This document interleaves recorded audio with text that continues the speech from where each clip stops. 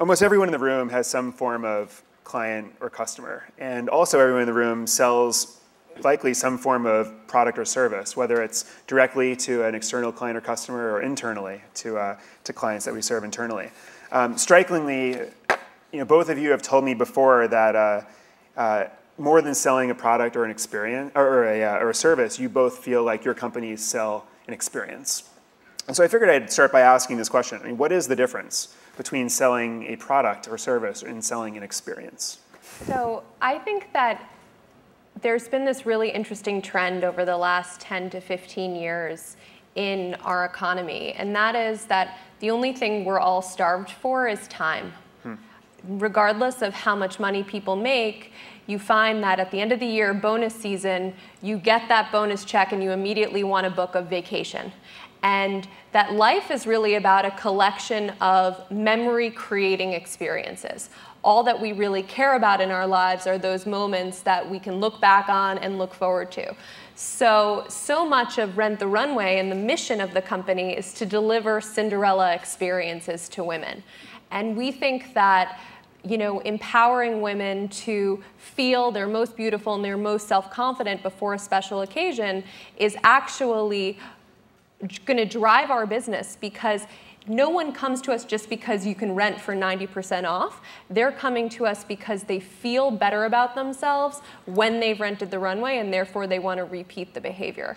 So I think the experience is about thinking, what is this emotional experience from the time someone thinks, I have an occasion, to how they shop your site, how they receive your inventory, how do they return your inventory, that everything should feel memorable, because that's what's really going to drive loyalty for us.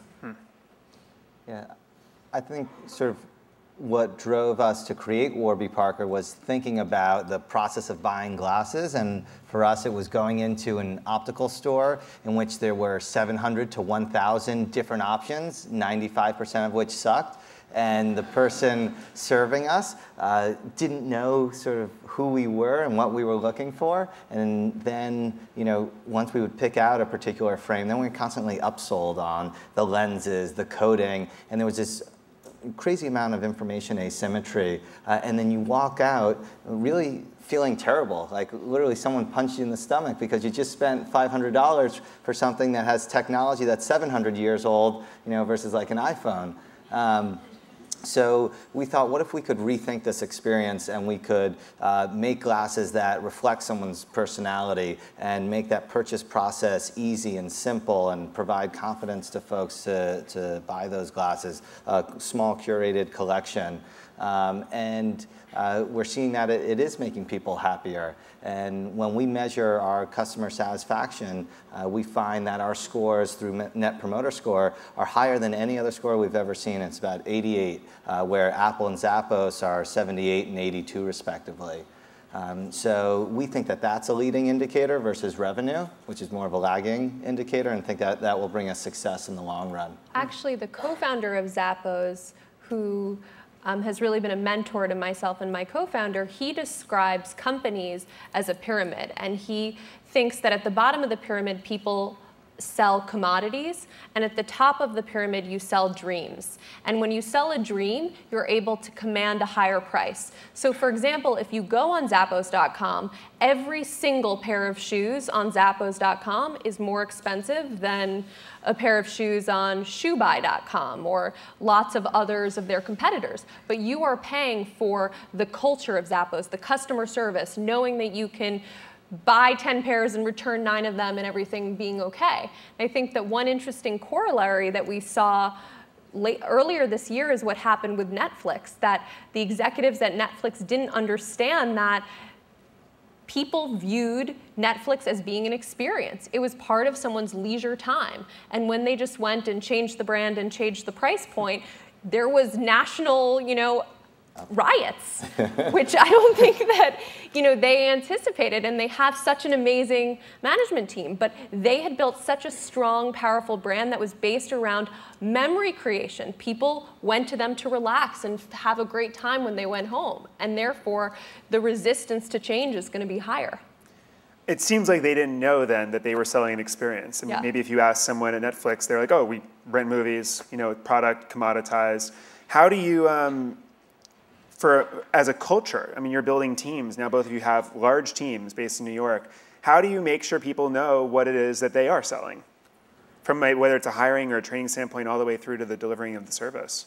Yeah, I think the first thing is just sort of onboarding people, making sure that you're also selecting the right people. We have sort of two sayings. One is hire slow, fire fast, and the other is better to have a hole than an a-hole.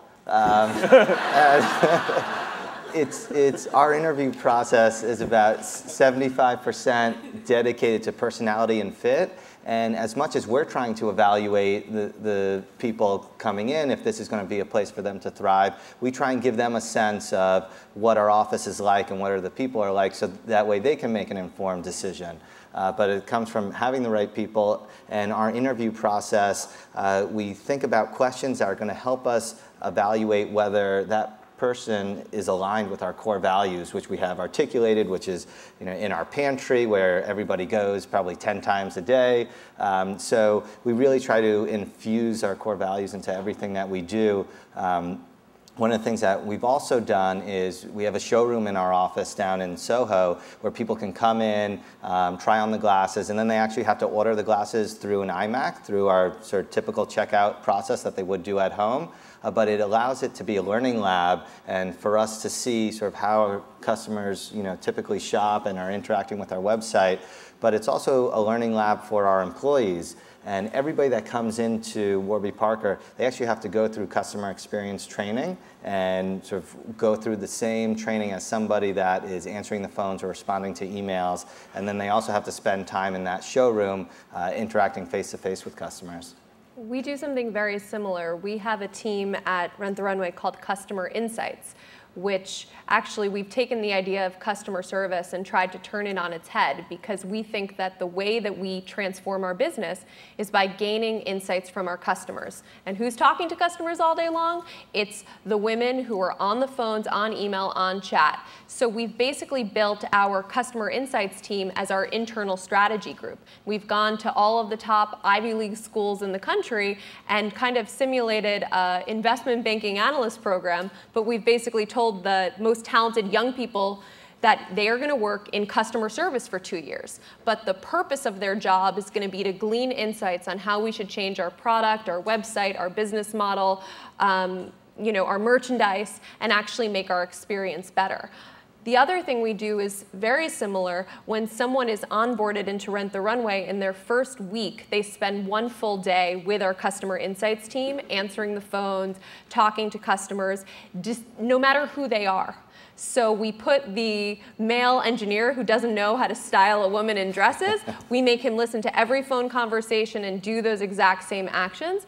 We also take everyone and we make them spend a day in our operations, in our warehouse, which is in New Jersey, and people are packing and shipping orders and understanding that we are in the business of making women feel amazing about themselves. And that is really happening from 2 teams, customer insights and ops. So I think that it really hones the entire spirit of the company, that if there's ever a problem, we're going to go and kind of be all hands on deck, on the phones. I spend 1 day a month on customer insights myself, talking on the phones, and the entire week between Christmas and New Year's, which is our busiest week of the year, our whole company turns into either customer service operations team. And we're no longer at a point where we need to do that. In year 1 of our business, we really did it because we had to. Now we do it because it re-energizes the entire company around these Cinderella moments that we're delivering to our customers. And how do you know when what the customers want or the client, what sort of they're dictating to change in the experience? When to, that saying that customers don't necessarily know what, they know what they want, but they don't know what they need. I mean, are there times? I mean, how do you then filter, some of the stuff that you're hearing, some of the stuff from the customer insights team? I mean, what's the sort of process to decide when you're actually going to make that change and not? I think you start to hear things often. Yeah. There aren't that many things that people do communicate to you through these channels. You start to hear the same thing over and over again.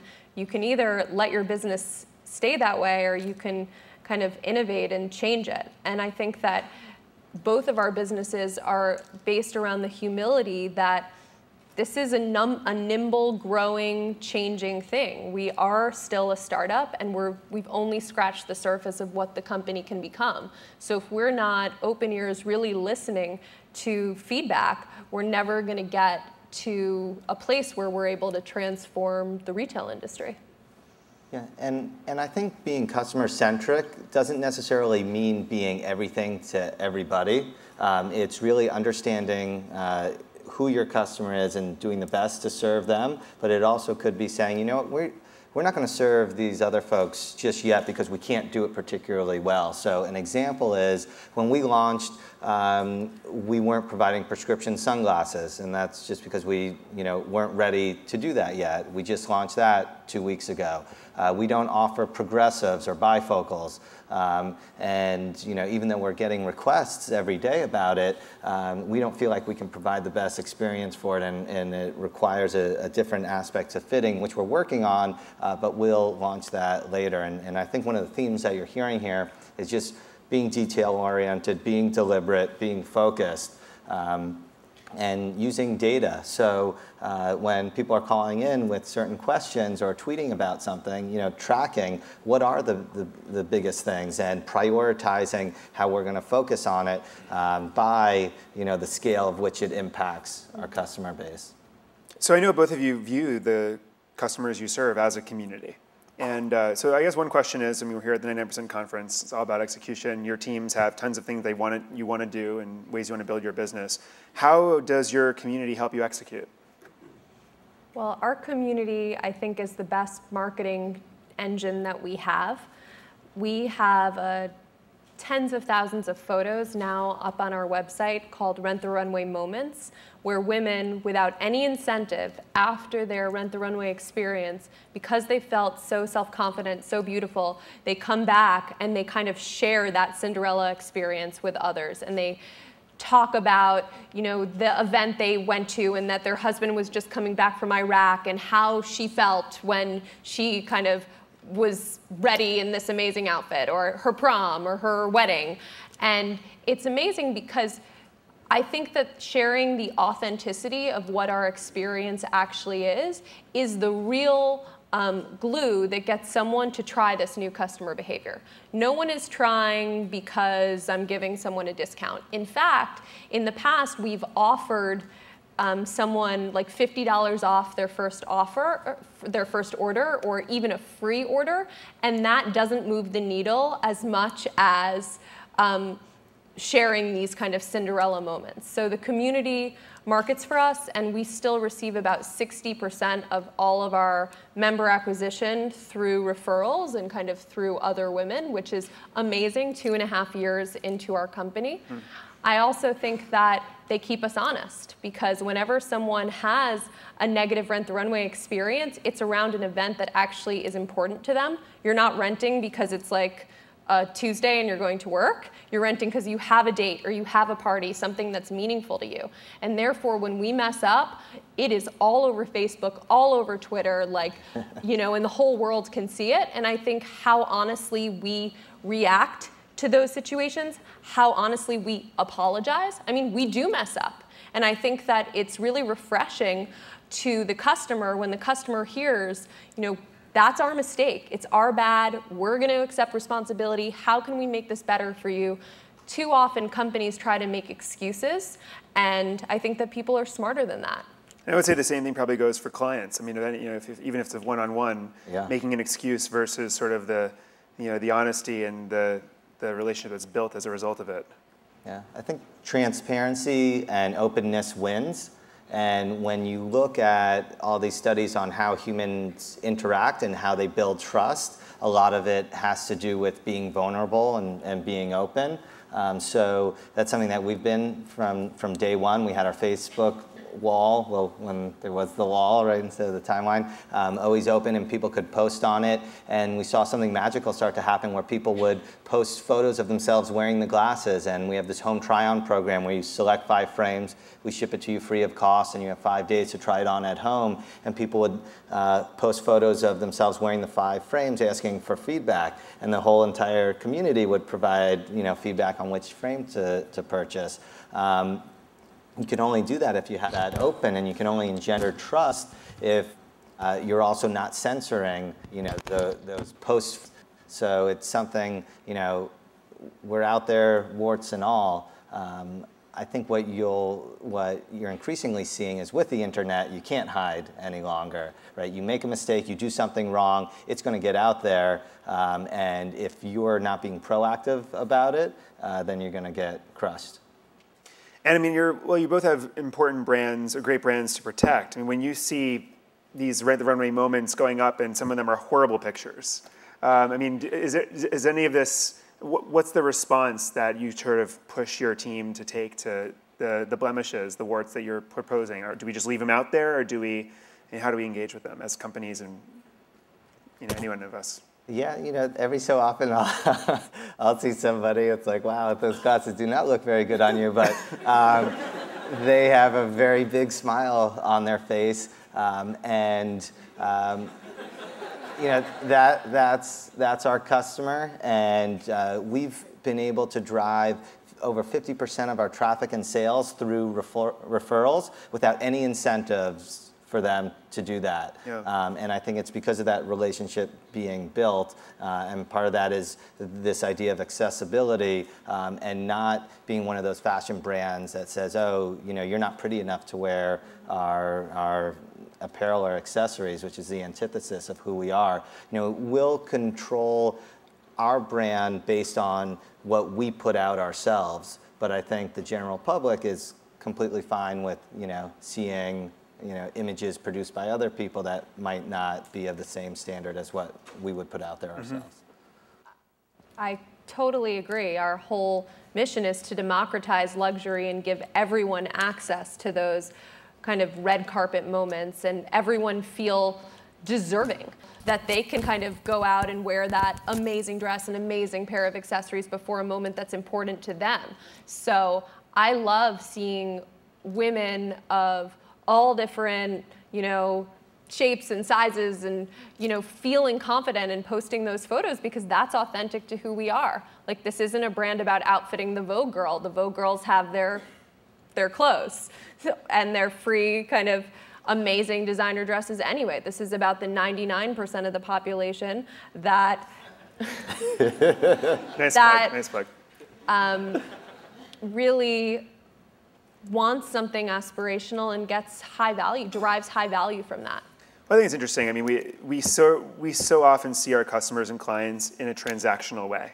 And the idea that both of you have tried to reward people for putting stuff up, and that was not as effective as just not rewarding them. Really just, having it, and I guess the price you pay is the transparency, is whatever people put up, they can put up, but net, that's a positive.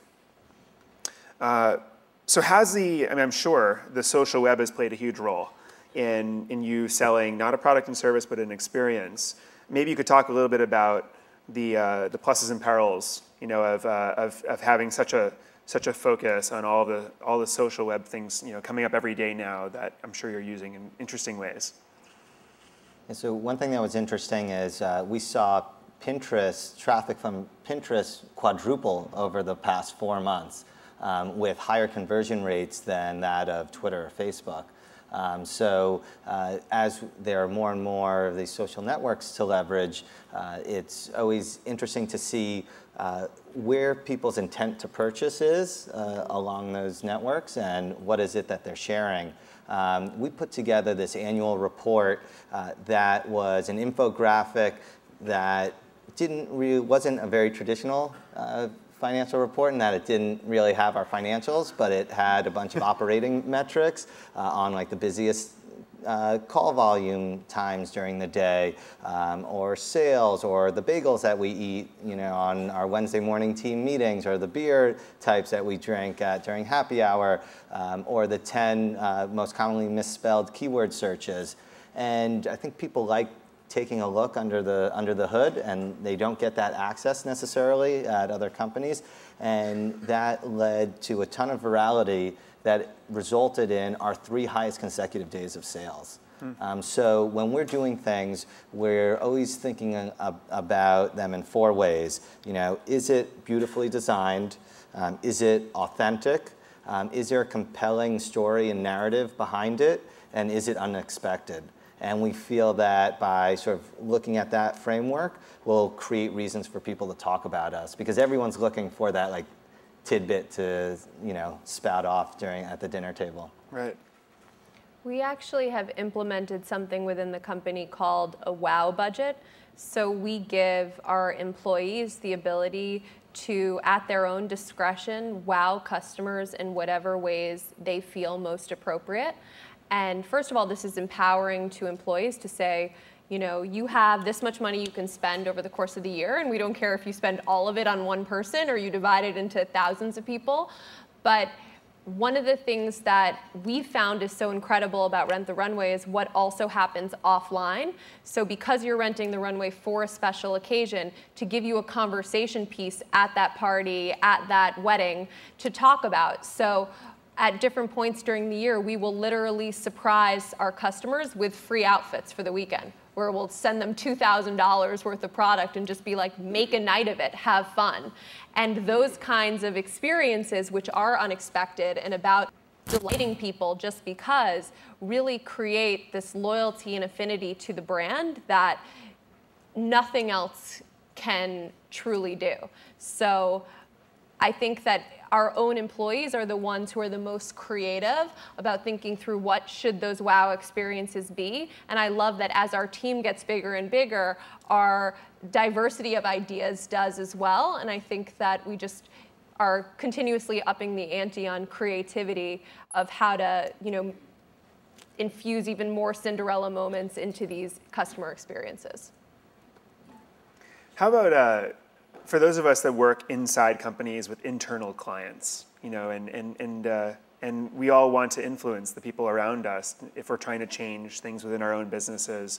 I don't know, any thoughts on how this sort of notion of selling an experience can be leveraged in that sort of mode?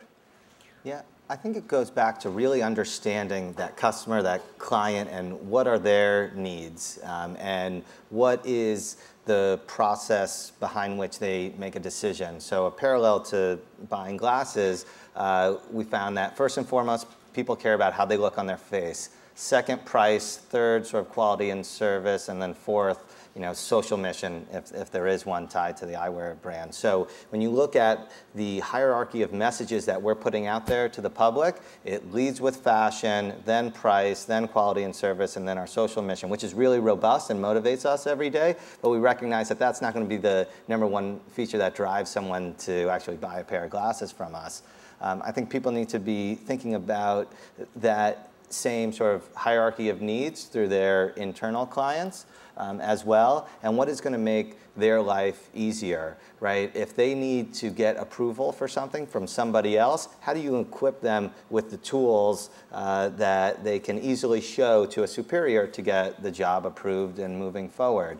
How throughout the process do you continue to instill confidence that this is the right decision and the right move? If you think about Apple, their whole marketing strategy, product development is all about inspiring confidence at every step of the way. You go on the website and it's like, oh, wow, this is the best for X, Y, and Z reasons. When I get that box and I open it, and I sort of take out that iPhone, it's not jammed in there and difficult to get out. It doesn't immediately fall out. It actually just slides over just at that right speed. And it's something that you might not think subconsciously, or you are thinking subconsciously, but it gives you confidence that, wow, this is going to be a good product. And I can tell you from speaking to folks at Apple, that was very, very deliberate. So just think about all those sort of steps that you're going to be taking to instill confidence and make your clients or your coworkers' lives easier. I think to break it down even simpler than that, like, people don't read. People don't actually listen. So unless you're communicating your message as quickly and succinctly as possible, it's not going to reach whoever the customer is. And it's become even more clear to me after starting Rent the Runway that people don't read and people don't listen, because we put in like 36-point font everywhere on our website things like, you get the second size for free. And we surveyed all of our active members and we're like, how many of you know that you get the second size for free? And this is on every single page of our whole website. And they're like, 50% no. Like, so I think that in every communication, and when I think about how do you run a meeting, how do you actively participate in a meeting, those people who speak less, but when they open their mouths, they say the 1 or 2 bullet points super effectively and really clearly with confidence. Like, that's what I wish every meeting was, because that's how you convert those only 5.5 hours of productive time into hopefully more of that. And Scott obviously could be the one to tell us how to get from 5.5 to 9. I don't know, player-coach issue here. So one last question is just around brands, and we all have a personal brand here. Many of us who are freelancers, that is our business brand. Others of us manage larger brands for teams and companies. And it seems like you both are very focused on transparency, the annual report, sharing everything down to what type of bagels you eat, or honesty when something screws up and you have to sort of disclaim it and just own it. How do you think that helps build trust? What can we learn from what you guys have learned and trust with brands? I think that people define themselves as not just how they act, but the brands and other people that they choose to associate with. So if someone chooses to buy your product or engage in your service, they're actually saying something about themselves. And I don't think that anyone wants to associate with fakeness or dishonesty, or they're very clear things and that you can do to build that trust. We saw this actually over this past Cyber Monday and kind of the week after that with a company called bonobos.com, which is another startup in New York. They sell men's apparel online, and on Cyber Monday their site crashed. And actually for the next 5 or 6 days after that, the site was down as well. And the CEO of that company, Andy Dunn, I think was so forthright and so honest with not just his community of Bonobos Nation, their fans, but also the employees at the company. He was there till 3 a.m. answering customer service calls, like blogging about this, sharing what was going on Twitter and on Facebook. And in a moment where, it was likely a huge percentage of their annual sales, he turned that opportunity that week into something that furthered connection with the brand and furthered loyalty to the company. So I think that even negative situations, if they're treated with honesty and authenticity, can turn into positive opportunities to create loyalty for a brand. Yeah, I think when the waters are a little choppy, that's a great opportunity to show that you're a steady captain, right? And when there are challenges or a customer has a bad experience, that's an opportunity for us to sort of jump in and solve the problem and save the day. And then we find that those customers are sort of the most loyal and the most excited to chat about us. I think what brands do, there's sort of 2 things. One is that people build relationships with brands, and brands also allow people to understand what they can expect, and that there's going to be continuity and a consistency and a certain level of quality.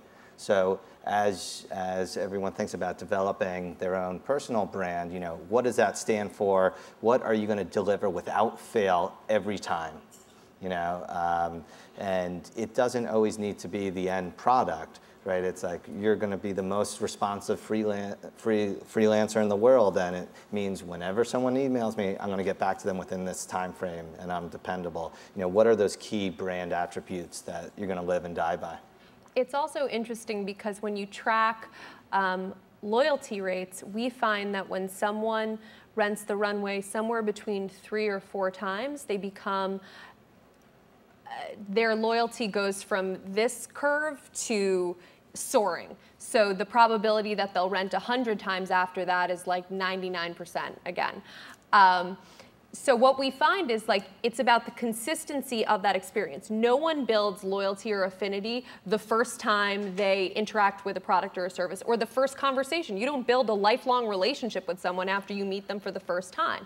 It's all about building that relationship slowly and authentically over time. So I think each brand likely has their kind of number of times you need to get it right before someone actually trusts you or believes in your product and service. So we think about what needs to happen over those first 3 to 4 Rent the Runway experiences that someone can teach themselves that we are a company that can kind of be with them for every special occasion in their life. And that's I think it's a very natural, intuitive thing. In the same way you build friendships over time, or you build kind of relationships with your coworkers. I think it's the exact same thing for brands. And I think it's a great point. Because all of us do have a product or service that we create, that we share, and thinking about that as an experience, and thinking of ourselves as a brand and building those relationships with the people that we serve is a major part of the journey. Yeah, so it's not first impression, it's the second, the third, the fourth, and the fifth that are probably more important. And getting people to know what to expect. Thank you so much, both of you, for joining us today.